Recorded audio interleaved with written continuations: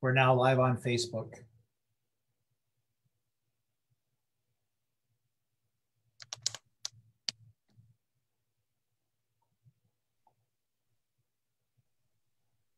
Unmute us. There we go. Okay. Thank you. I would like to call this public meeting to order. It's a special meeting of council to discuss the ward boundary review report. And is there any disclosure of pecuniary interest from any of the council members? Seeing and hearing none, I'm going to call on Dr. Robert Williams and Jack Ammendolia from Watson and Associates to present the final report on the ward boundary reviews that people can then question and comment on. Oh, I'm sorry. Okay. This is a public meeting. As per section 222 of the Municipal Act and the Municipality of Central Elgin's notice bylaw number 2306, to afford any person an opportunity to make representation with respect to a proposed amendment to the Municipality of Central Elgin ward boundaries. Does any member of council have a disclosure of interest? As I asked, seeing none. What method of notice and when was notice given to the public for this meeting? Madam Mayor, notice was published in the weekly CE Buzz advertisements and posted on the municipal website under the Let's Talk Elgin, Central Elgin Ward Boundary Review Project, and also on the news and public notice page. Thank you. Now I'm going to call on Dr. Bob Williams and Jack Ammendolia from Watson and Associates to present the report on the Municipality of Central Elgin's ward boundary options. Thank you, Madam Mayor. We can hear me, I presume. This is a bit of a rerun. We did make this presentation. I made this presentation live back in March for members of council because we were on the threshold of making a decision. And then things happened, as we all know. So even though we went through this once before, I think given that it's been so many months, I thought it would be helpful to do a very quick overview of the review as laid out in this brief presentation. So we'll move on to the content here that we've provided. So Lloyd, if you could give me the next slide, please. So Watson and Associates, in association with me, retained by the Municipality Central Elgin to conduct a ward boundary review. Jack Ammendolia, who is on the call, is a partner at Watson and was involved in early stages of this work and attended the open house that we had nearly a year ago, back in November, to meet with the public. So the review examined two key questions. Does the present ward structure provide effective representation? And would an alternative system provide better representation? So we have to look at the current structure and decide where we go. Now, the assignment had a number of phases.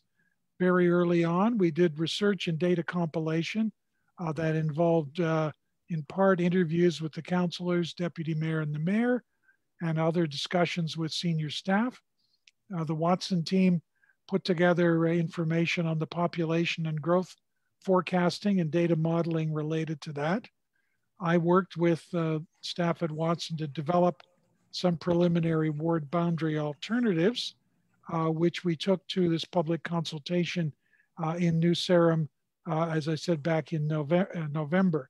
And these were preliminary alternatives, some ideas that we thought might be workable on a number of counts, but what we wanted to do is give a chance for the community to tell us something about the options that we provided. And then based on that, we developed these recommended options in the current final report, which, and the full report, of course, is still on the municipality's website.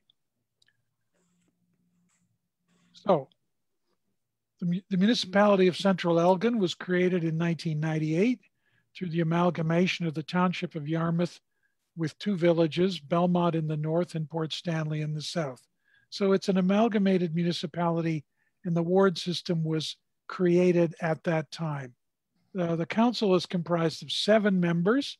That's the mayor and the deputy mayor, who are both elected at large, and 5 councillors elected in single member wards, that is 5 of them. Now, Central Elgin's permanent population has increased by 15% since 1998, roughly 20 years ago, with some moderate growth in the seasonal population. So it's not that it's no change, it's not massive change, but there is change. And this is part of the reason why a review is appropriate.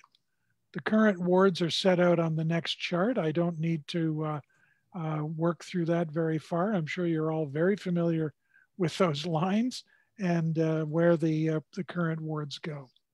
As I suggested earlier, one of our first part of the work is to look at the current distribution of the wards, to look at some of the principal features of those wards. One of them is population. And we'll see from this chart in 2019 that there are 2 wards that are above what we call an optimal size, what's called on the chart here the ward average. So there's a couple of them above and a couple of them very close, but one is now well below that and getting to a stage where we would see it as inappropriate in future. And when we look at the 2030 population forecast, we see that in fact Ward 3 is now below the threshold for a ward that we would like to see at that time. And Ward 1 is now coming very close to the top end of that range. So you've got 1 ward at the bottom, 1 at the top, and the other 3 sort of clustering in the middle. That's a sign, again, that we need to just review whether there might be another way to do this. So in the next slide, we review the information that was out there, and I'm not sure that anyone who's watching now will be rushing off to do that. But the information has been available in the months since we presented this report, as the deputy clerk pointed out a moment ago. Some of the information is on Let's Talk Central Elgin module. That includes the review of the process we followed, the discussion paper from last November, which provided these preliminary options, and this final report, which was part of the agenda package for last March and is now again available, or still available rather, on the website. So the review, it did include what we believe was a comprehensive public engagement component. Feedback and comments were received through the process, and we've reflected that in the analysis. And that included the public meeting, an opportunity for people to submit questionnaires. 3 of us from the team were at that meeting in November. We talked to many people about the ideas we'd put up there, and we took a number of ideas away from those conversations to consider as we move forward. The next slide basically is a reminder that this activity is structured under the Municipal Act. There are 2 parts to the Act that are relevant. One is Section 217, which authorizes a council to establish the number of councillors and to determine whether, and the quote there, whether they shall be elected by general vote or wards by any combination of general vote and wards. And then Section 222, building on that last statement, if there are to be wards, that section authorizes the municipality to, and the phrase is to divide or redivide the municipality into wards or to dissolve the existing wards. Now, the process that we followed is one that the team at Watson and I have developed over 3 or 4 election cycles now in more than 20 ward boundary reviews. We've developed a process which we believe is successful in bringing a community to the brink of making a decision of this kind. But what's important to notice is that this is not a process that is established in legislation or regulation. In a sense, the province gives you those 2 sections of the Act that I just talked about, and it basically says, you're on your own, guys. You do what you want from there. Nor does it have any criteria. It doesn't tell you what a good ward system would look like. So again, what we bring to this was a review of practices elsewhere Your clerk did provide some terms of reference and guiding principles at the outset. We've used those in this exercise to help develop both the preliminary options and the final options. And those guiding principles, as we call them, are on this screen. They start with population parity. Wards should be roughly equal in population. They'll never be exactly that level, but they should try to approximate parity. The second principle is that the wards should preserve communities of interest.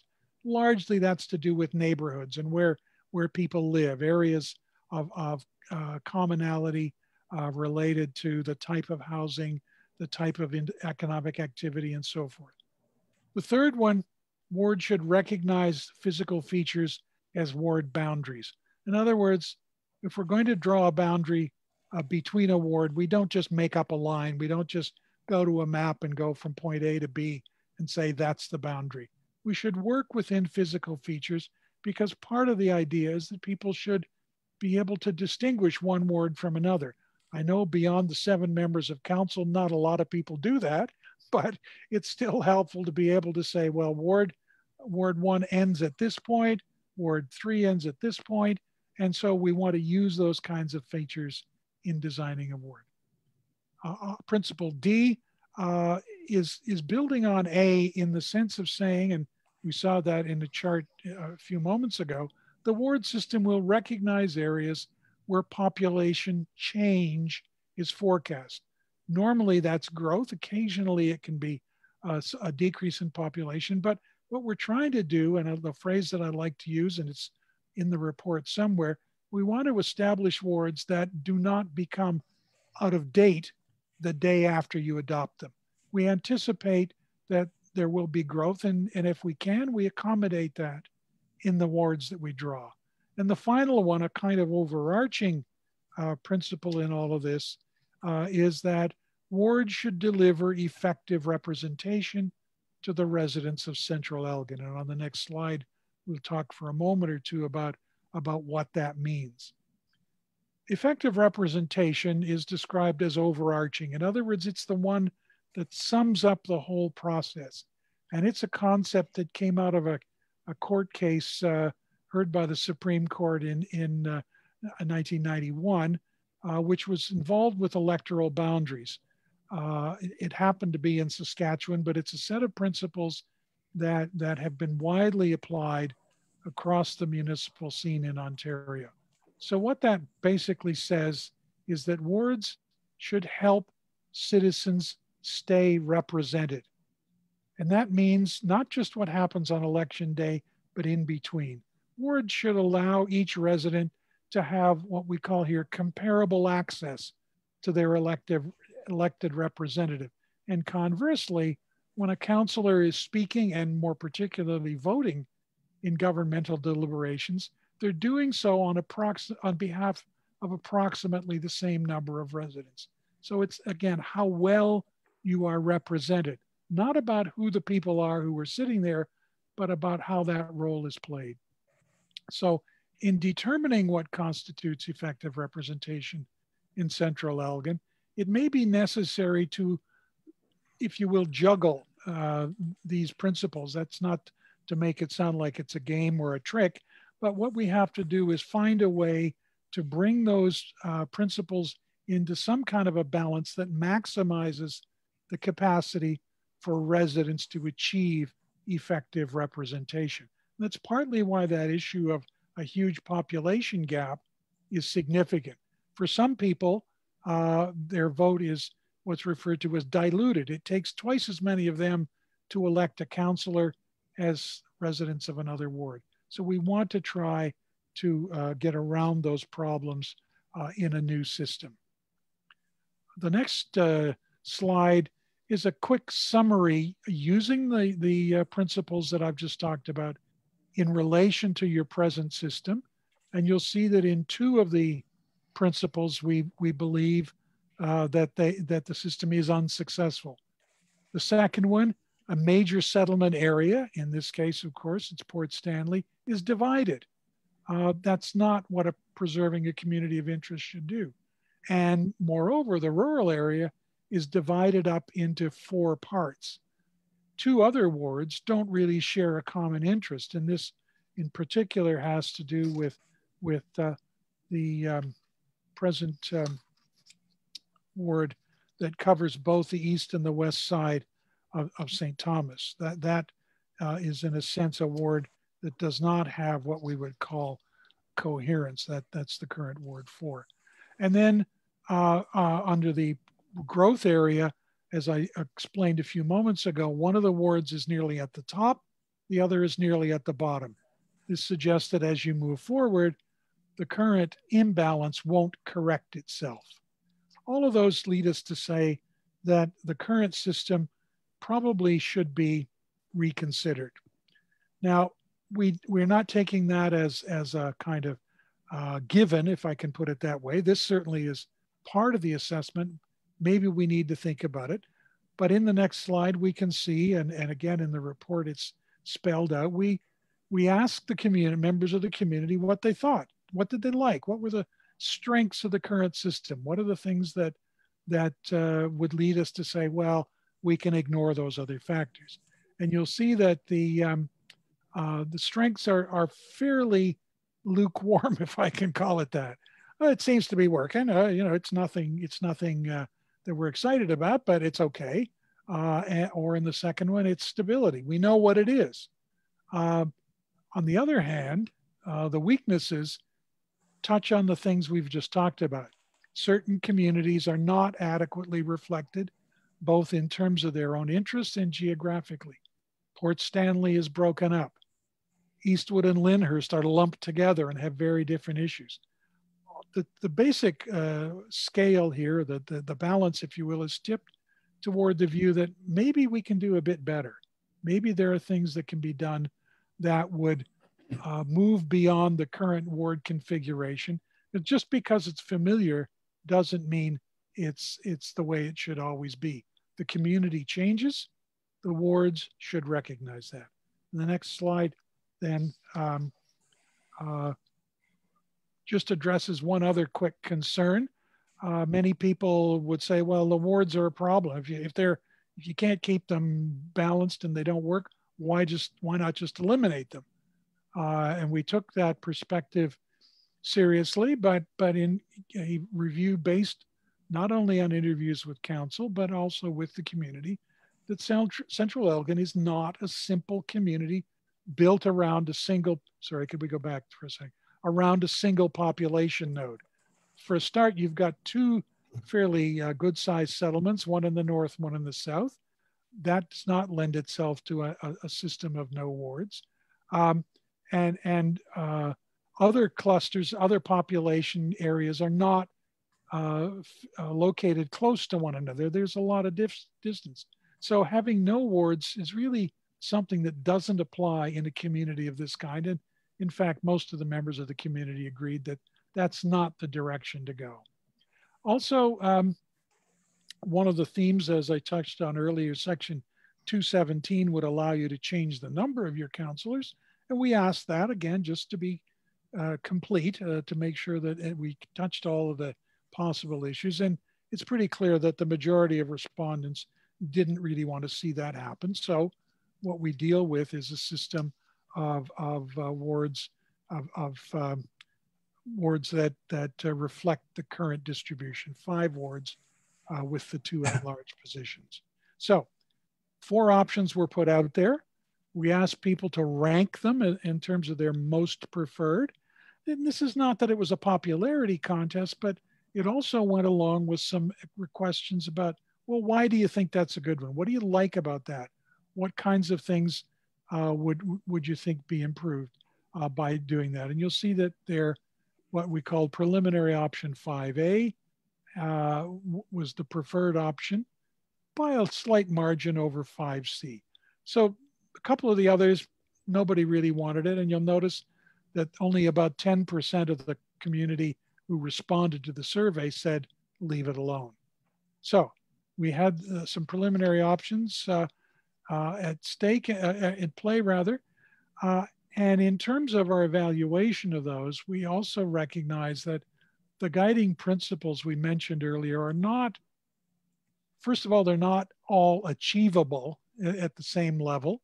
Sometimes you have to compromise, if you will, and that's part of effective representation. How far do you push population parity at the cost of community? How far do you push community at the cost of parity? And that's literally what has happened in here. When we ask people in the survey, which of the ones should be given the greatest emphasis? And we'll notice that, of course, two population principles, the ones to do with parity itself and the trends, were very highly valued as the priorities to build in here. But the protection of neighborhoods, when we look at the medium to high priority, just narrowly higher than population trends. So it's telling us that award system that reflects those priorities are the ones that would be most appropriate for Central Elgin. So on that basis, and I'm not going to go back to these preliminary options. This is a long way back and we don't need to revisit that tonight. But two of the options that were removed from consideration, option 5C in the earlier discussion is carried forward here as option 1. And again, that's one that had was second in preference among the preliminaries. And 5A was modified slightly, and this is important. We talked to the community, we heard back, we made a slight tweak in the proposed boundaries between wards 1 and 2, and 5A has now become option 2 in this scenario. So let's step back to option 1. Again, that is there on the screen. This is an option which places the priority on population now and into the future. And to do so, of course, we end up with a fairly small ward at Port Stanley to keep the population balanced. And the other principles are reasonably well met in that. The next slide shows the population distribution across those wards. The Ward 3 is a little high right now, but as we move through time, it falls right into the optimal category. Ward 2 is a little bit on the large side, but not unacceptably. So it's quite a good distribution of population. So if population parity and future population are the principles that council believes it should have in its system, then option 1 is the appropriate one. And the next slide ranks those according to how well it meets those principles. And we'll see that 3 of them we consider are yes, it meets them, and 2 others are pretty close. They are fairly good, and the only reason the last one is listed the way it is comes back to that second one. To get to that parity, it was necessary to divide off part of Port Stanley simply because the population is more than 1/5 of the overall population. Option 2 then turns it around and says, let's look at community of interest. And we have to start with the major center. And so in this scenario, it's not a neat line, I'm afraid, but it builds on existing landmarks, if you will, or well-recognized features, and creates a ward at the southwest corner of Central Elgin that captures that in its entirety. But as we see in the next slide, and as I've alluded to already, to get the community in one ward, you have to step aside from getting parity. And that's what I mean by a trade-off. You can't do both. Now, yes, the population is on the high side, but it's a perspective we heard very frequently. Port Stanley is one place, and so it should be in one ward. The ripple effect is still pretty good. We get the other 4 wards are quite acceptable. Ward 3 is starting to get to the bottom now and will fall below that as we grow. But there really was no other way to put all of these pieces together. But that is a ward system, as the next slide shows, that is pretty good on the population. The growth is not as good as it could be, but it certainly hits the community of interest very successfully, and is therefore one of the ones we recommend. So the last slide, the next slide rather, is simply reminding, and we've got this a little bit out of date, never mind. The idea is that the final report is considered at a public meeting under your bylaw, and that your final choice would then be turned into a bylaw. I would like to just emphasize, and I may ask Jack to step in here for a word or two. We believe that either of these two options is a defensible option. They meet the principles that you set for the review, as well as can be expected in the light of the dynamics of your community, the distribution of population, the clusters of population, and so forth. One of the points I didn't touch on under section 222 is that this bylaw that we've referred to can be appealed. There is a process for appeal that would require submission to the local planning appeal tribunal, LPAT, the successor of the OMB. And if a member of the community doesn't like either one of these or doesn't like the one you picked, that person could appeal it to LPAT. Our view is that either one of these is defensible because you're basing it on a set of principles that have been well understood, and it's not that one principle is right and the other is wrong. They achieve different ends. So in the end, we believe that both of these are options that should be seriously considered as a future structure for the municipality of Central Elgin. The last slide is just to sign off, and I'll ask Jack if he has a word or two to add.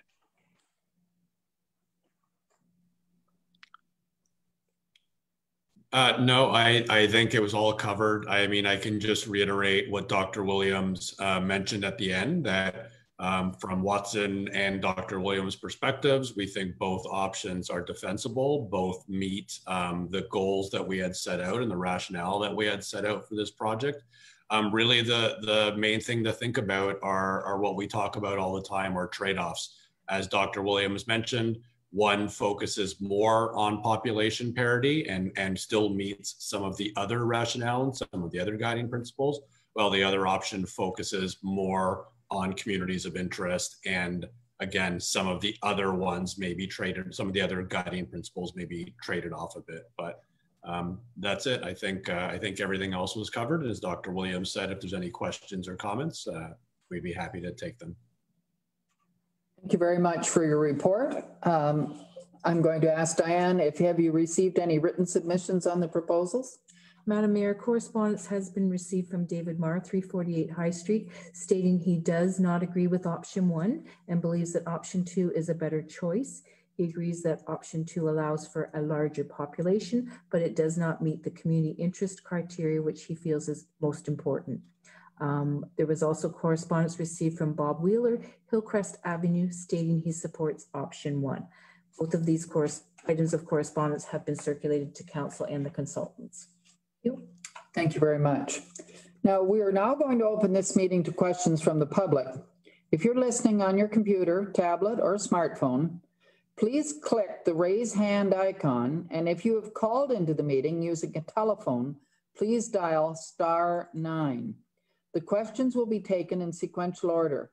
When given the opportunity to speak, please provide your name and address for the record. I'm now going to open the meeting to the public, and Mr. Perrin will be the one receiving these and will let me know who goes in what order.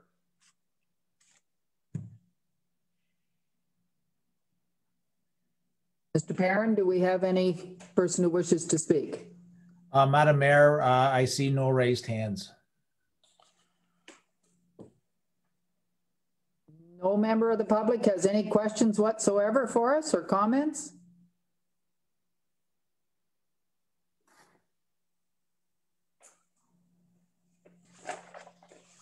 I'm going to ask if any members of council have a question. Madam Mayor? Yes? Mr. McGovern would like to address council. Certainly. Mr. McGovern, go ahead, state your full name and address, and then go ahead. My name is Robert McGovern at 24 Little Creek Place in Port Stanley. I would like to emphasize the fact that in the fall, almost 3 years ago, a petition signed by 202 citizens wanted the representation of Port Stanley as a unit, which is option 2. And I don't think the fact that a petition with that number of people is really not surfaced as being an important part of this whole procedure. And I'd just like to leave that with you to consider.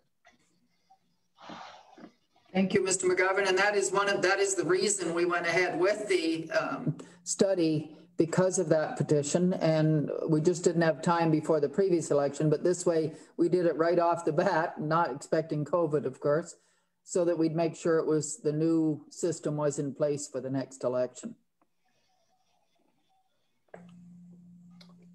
Is there anyone else wishes to address council again? Yeah, just further to that, I don't really agree that it was done very quickly.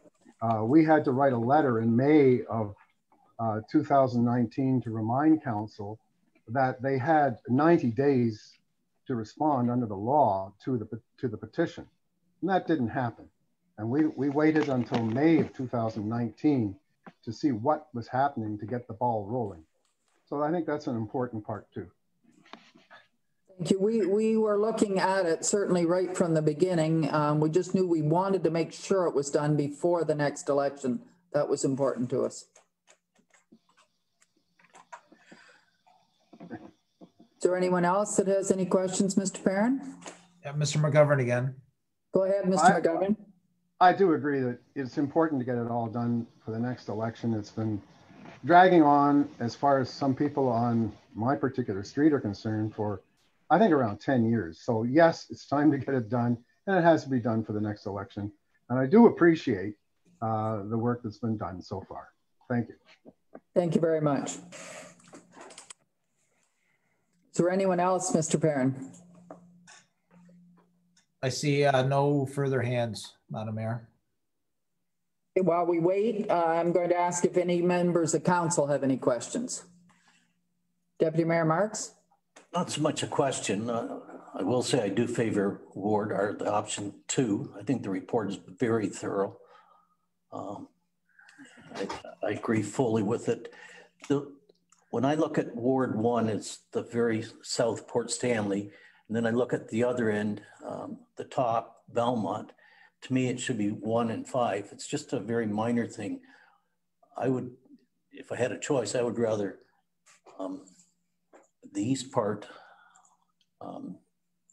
in the north be Ward 4, Belmont be Ward 5. It's a very small preference, but I think most people would associate Ward 5 as Belmont and to the north. I think you mean the west part would be Ward 4. Sorry. I know where I am though. Okay. Yes, Mr. Williams.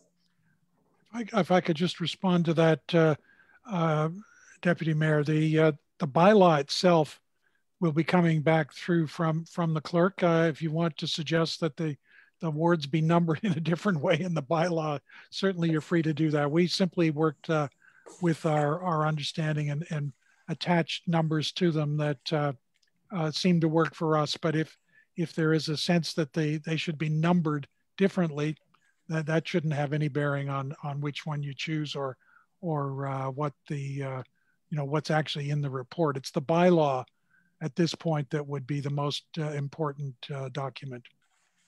Thank you. Deputy Mayor Marks. Thank you for that. Again, it's very minor in my mind, but I do appreciate the work on the report, and I do agree with it. I support Ward our option 2.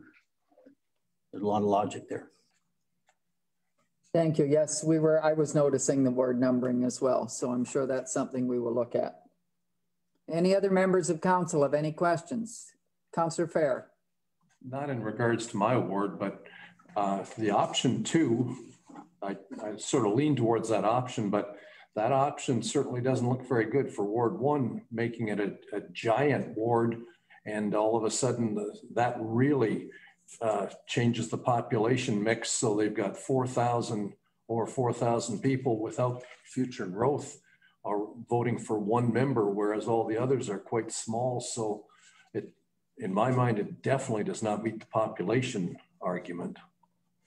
No, but it meets the community argument. Yeah, it does. But population, all of a sudden, we're getting 1.5 to 2 voters for every councillor they have to represent them compared to the others. Any other member of council have any questions or concerns? Seeing none, I'm going to go back to Mr. Perrin. Is there any other members of the public that have any questions or concerns? Madam Mayor, seeing none. Thank you.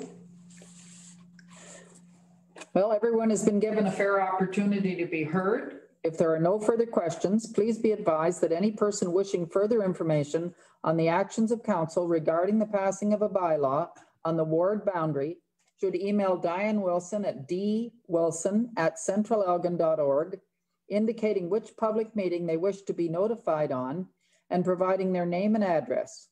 Those who do not have access to a computer and wish to be notified should call Diane Wilson at 519-631-4860, extension 286, and provide the same information.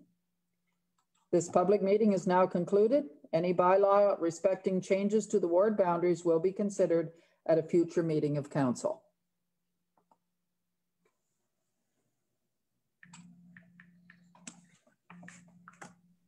Thank you, Dr. Williams. Thank you, both of you, please, Jack.